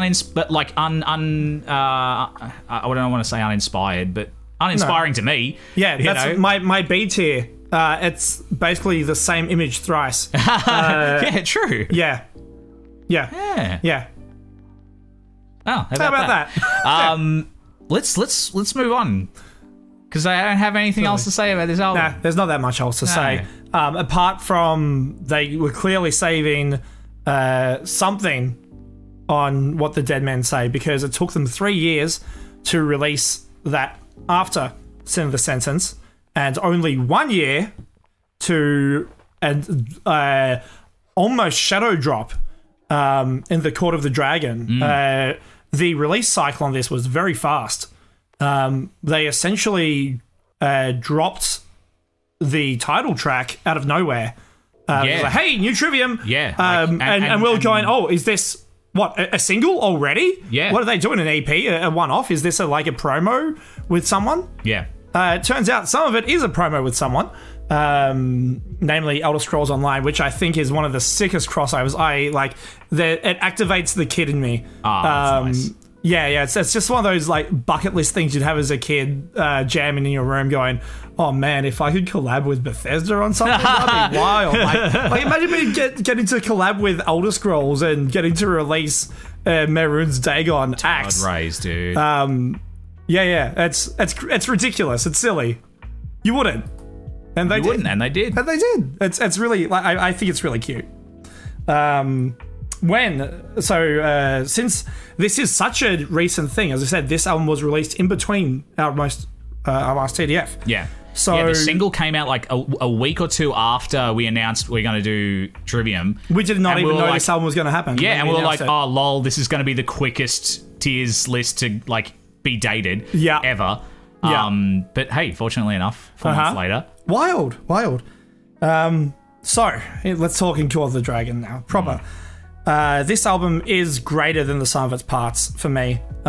Individually, these songs are fairly erratic and fun, but as a package, it's desperate and suffocating, and I say that in the nicest way. It's a choke me daddy of an album. I haven't heard Trivium with fire under their feet in years like this. I was saying that for Ascendancy, and oh boys, there's some Ascendancy in here. This album makes me feel young again. Some of the material on this is an absolute time machine, and I could not have ever foreseen that Trivium would release an album with such urgency and desperation again. This is the first album since Shogun that I am putting at above a B. Yeah, wow. Yeah, true. The first in 13 years. And I could not be happier for it. This album has been in my ears almost, I'd say probably every second day for the last few weeks. Wow. Maybe for the last a month since release. I'm astounded at the competence... the competency showed on this record and the purpose. Yeah, there's a purpose here. Yeah. It's so driven. It's not without its pitfalls. It is an A, not an S, for a few reasons. Firstly, even though I'm listening to it so much, I still feel a bit hesitant to give it such praise. It's not a perfect record, but it's pretty damn good. I'd say one of its biggest pitfalls happens when it staggers out of the gate with X. Feels like too many layers of wrapping paper for the gift that is in the Court of the Dragon. Like exacerbates an otherwise minor misstep by it being right front and center. And as soon as I put this album on, I'm left with 2 minutes of ambience before in the Court of the Dragon hits me like a sledgehammer. Yeah, right. When I first heard the Call of the Dragon, and it comes in straight away with the chorus.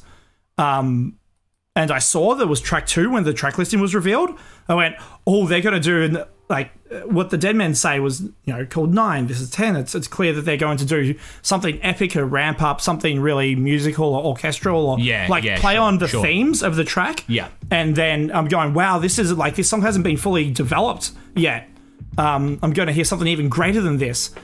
And it just misses the mark for me. That's a fair largely ambient. I don't feel like it realizes the atmosphere that I infer from the record. I've talked to other people and they love it. And for them it does. So this is just a subjective thing, but hey, this is what we do here. Honestly, it makes me wonder why it was even included and they just didn't open it with and the God sure. God. Yeah, it's just like not only a redundant track, but a missed opportunity for me. But that's near on the only negative thing I have to say about a bunch of this. Cons, I'd love for you to give your thoughts on the album, and then we can do like a track-by-track play of some of this. Sure.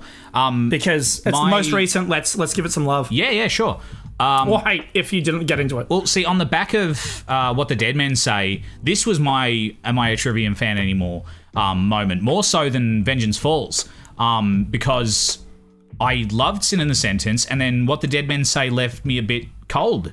And I think it's partially the In Waves syndrome, it's partially the things we discussed, and I think it's partially the time that it came out. It came out in the guts of our longest lockdown during COVID, and it, like a lot of other albums that came out in the last 20 months, was tasked with distracting. I'll speak personally, distracting me from those circumstances. That's a hefty order, man. There's a lot of apathy to penetrate. Yeah, at that time. yeah, exactly. So. And so I was thinking, have I outgrown this? Is it just not hitting like it used to? Am I done here? I wasn't expecting to enjoy this as much as I did. When they put the track In the Court of the Dragon out, I was really excited. I was like, wow, this is fucking awesome. And then they put Feast of Fire. They put Feast of Fire out, and I went, to me, it sounded like a Vengeance Falls B-side. I shared the exact sentiment. Which I couldn't have been more wrong. Hearing it in the context of the album, I was like, this is perfect. This is a really nice reprieve from just how fucking intense this album is. Yeah, after I heard Feast of Fire as the second track, I went, oh no. Yeah. I was I felt a little crestfallen. I felt like it was a little like wind out of the sails. Yeah, I thought it was excitement. a repeat of putting The Sin in the Sentence out and then Heart From Your Hate. It felt very much. But it sits pretty much where Heart From Your Hate sits on Sin in the Sentence, but it serves a far greater purpose. It's a far better song, I think. You need a mid-tempo track at that point of the album, considering how fast the rest of it is. It makes perfect sense. Yeah. So my initial impressions for this, an album that I didn't expect to enjoy as much. I thought it was going to be a kind of nail in the coffin for me. Yeah. And didn't expect it to penetrate the fog of apathy that I'd been kind of engulfed in. My first impressions were exceedingly good. I was not expecting this to surprise me or excite me even half as much as it did. And it sits at an A for me. And the only thing keeping it from an S for me at this point is familiarity. Yeah. I spent some more time with this album. I would not be surprised if it ended up at an S for me. Yeah. There's a sense of vitality and urgency on this album that makes for such a compelling listen. Like I finish it and I'm like, once more with feeling, baby, let's do it. Yeah. I'm happy to cycle this album. Yeah. It's unrelenting, uncompromising, and undoubtedly, I would say, some of their finest work since Shogun. And in a far more, future-facing. I don't know how to kind of put it other than that way than Silence in the Snow. Silence in the Snow feels like a side quest. You know, this feels like main storyline shit. Yeah. And it all feels in service of something. The artwork, the lyrics, and the kind of return to mythology as well as, or like borrowing from mythology, but using those ideas to make something their own is really exciting. Like Shogun Light in that sense. And you mentioned the artwork. Even the artwork is a giant X for their 10th album. Oh, it is too. Yeah. I didn't notice that. That's cute. I really fucking adore this album, and I want to spend more time with it because I think it could end up being an S for me. Yeah, there are tracks like A Crisis of Revelation that are just, I was saying, a time machine that this album can be. That track in particular is a time machine. It's nuts that this album can be such a throwback in some ways. It's like it's reaching back and grabbing the aspects of Ascendancy that have withstood the test of time the most, you know. It's really cool in that way. There are some death metal leanings, and it's likely Alex's influence since Sin of the Sentence that slowly creep in, and some more like I'd say like death prog elements, a la Shogun of Death. And they are quite prevalent on Catastrophist, on a few tracks in this album. I think it's the Phalanx has some real Shogun parts. Yeah. And I'd say that's a bit of a breath of fresh air, as well as them looking back and grabbing some exciting parts from the past. This is them looking back done right for me. Yeah, I'd say so. Still, it's like as they're doing more of these albums that are grabbing more parts from their past, it feels like they're becoming a legacy. They're slowly becoming into like a sort of legacy position, which at this point in their career does make sense. Like they're to be more reflective on their careers, because Matt's not 17 anymore; he's 35. Yeah. Apollo is 37 now. They're still got many years in them, but they're there too. They're not they don't have the scene haircuts. No, they certainly don't. From Ascendancy anymore, Yeah. It's recedingly. It's a bit of a receding situation. That's funny. So, and I feel like they managed to similar to Shogun. It has a kind of a sound that I hope will prove something somewhat timeless. In that they've got they're borrowing from this old kind of well-trod territory, but they've still got a track like No Way Back, Just Through, that has that kind of modern. Oh my god, that was a surprise! Like modern metalcore bounce to it. That was a surprise. That's such a single track. I'm really astounded that wasn't a pre-release. Well, see, that track reminds me a little bit of Wretchedness Inside.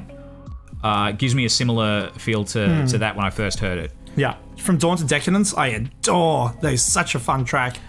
Phalanx, I feel similar to Feast of Fire. Like it I was sort of questioning it as a single. Yeah, me too. And having those two as singles pre-release, I was going, what is this album? Yeah. How can this be cohesive? How do you feel about kind of quick aside or more generally speaking? Yeah. Bands releasing the final track of their album as a single, like the Phalanx they put out as a single. Yeah. Slipknot did it with what's the fucking track? I can't remember the name of it. The one that closes out their last album. Yes. I always feel that's akin to spoilers. I don't want to know how it ends. Okay. It doesn't bother me at all. Yeah. Okay. I think it's interesting that you would play something that you see as a single, and put it in the final spot. Typically, you'd be wanting a single to be leading the front half of an album, or somewhere where people are more likely to access it on a casual listen. Yeah. But I guess with the advent of streaming services, album order really doesn't mean as much as it used to for most listeners. Yeah, sure. It's something I appreciate. Yeah, I think it's something I believe that we would be the exception more than the rule.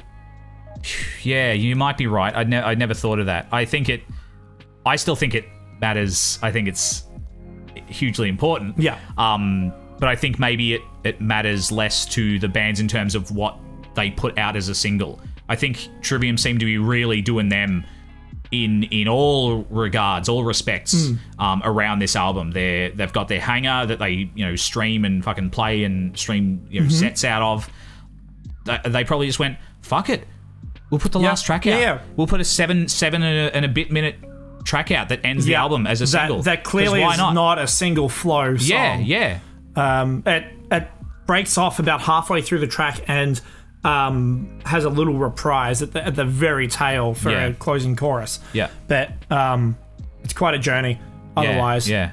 When I heard that was a single, I was going, huh. And a fully animated clip alongside it. Huh. Yeah. Interesting. Yeah. Alex is like, if he was, a fucking cut and sick on the Sin and the Sentence, he was an octopus on What the Dead Men Say. It's fucking Super Saiyan 3 Alex bent on this one, man. Like, ridiculous shit. The start of, or the chorus for Fall Into Your Hands is this bizarre, like, bell, ride, snare, and tom combination that is just, I can't fathom it. And it's fucking awesome. He's playing on Crisis of Revelation and from Dawn to Decadence. Dawn to Decadence is fucking huge. Holy shit. I'm still not so familiar with the track names that I can remember. Which is the one that starts with just this fucking obscene drum roll? Dawn to Decadence. Dawn to Decadence. There it is. Yeah, it's it's fucked. Yeah. And there's moments where, like, they'll come out of a breakdown and like the bridge into, you know, the solo section or back into a chorus or back into like a vocal section is just Alex cutting sick. Yeah, you know? yeah. It's like just scribble on the wall. Yeah, and he just does it. Yeah. Just a little bit of like percussion porn. Yeah, absolutely. Yeah. And it does give me that similar. You said that this album makes you feel young again. I get a similar thing out of that, where it taps into that just like stank face shit. Yeah. Oh, it could be Adler on Adderall. Yeah, totally. And just a fun little aside, that my first experience listening to this album was a very enjoyable one. We sat up, waited till midnight, ticked over, sat with headphones on over chucked Discord. on the cans and watched each other. That part. Which was great. Yeah, and that was nice that was the most fun first listen of an album I've had in a long time. Yeah, and I think we're both a bit scared of what might come. Yeah. I think like for it to be, you know, a band that we have kind of both had a similar kind of starting point with, had formed such a relationship with, and grown with, and like shared, you know, experiences with and stuff. It's a very nice way to experience this album. This is a far more erratic listing than I expected. How many choices do we have paired? You've got a big backwards F. Yeah, dude, I've got a big fat F for your choices, my dude. Oh dear.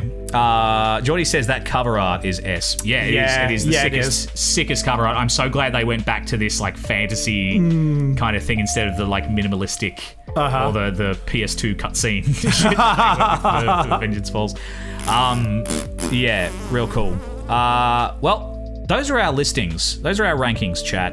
Let's get a poll going and see who believes who is the winner here. Let's go. Connor. Pay your respects, baby. Luke. Luke. And we will go that for 2 minutes. Thank you very much.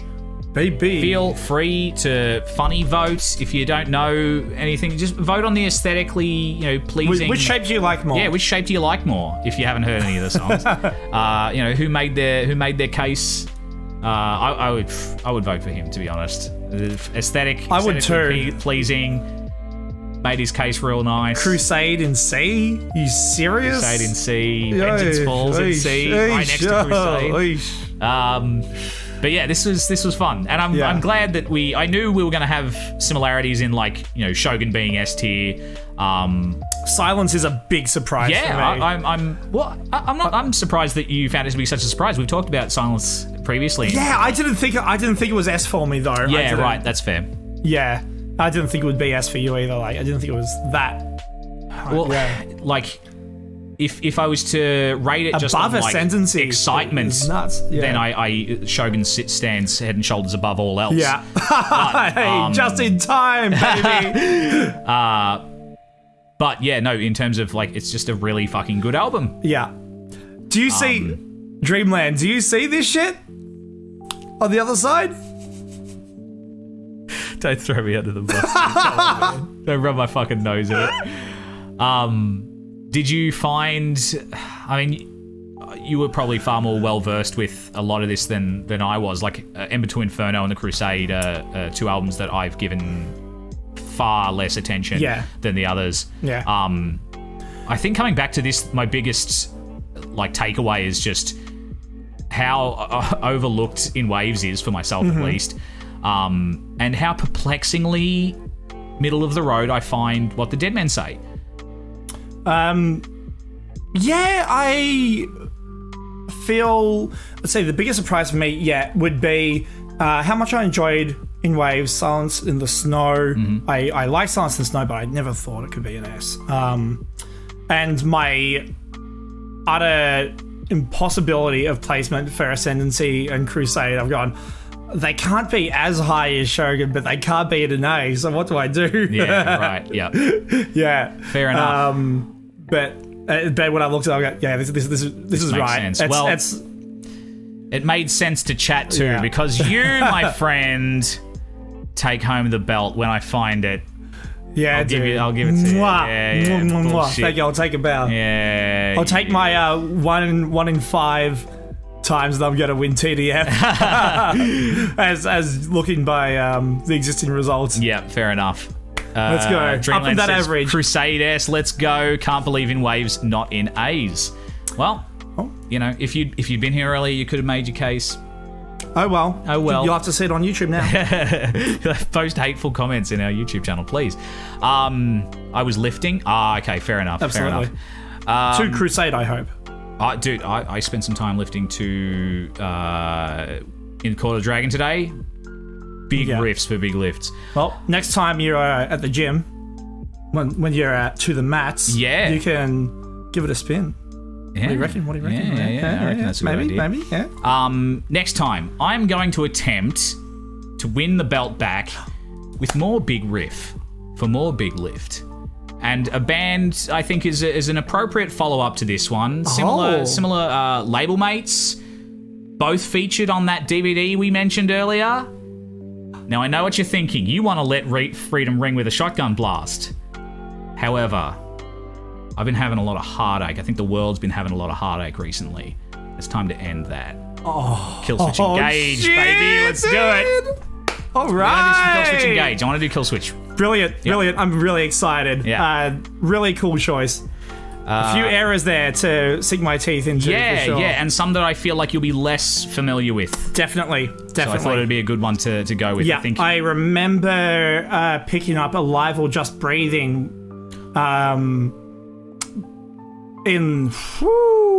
before I'd even gotten into Trivium and going, what fresh hell is this? So this will be exciting. Excellent. Can't wait. Yeah. All right. Well, thank you all for watching and Thanks, for contributing guys. to the conversation. We really appreciate it. We'll see you in a couple of weeks for the Kill Switch episode. In the meantime, stay tuned, one and all. Thank you so much, guys. Time, baby. You know how we do it.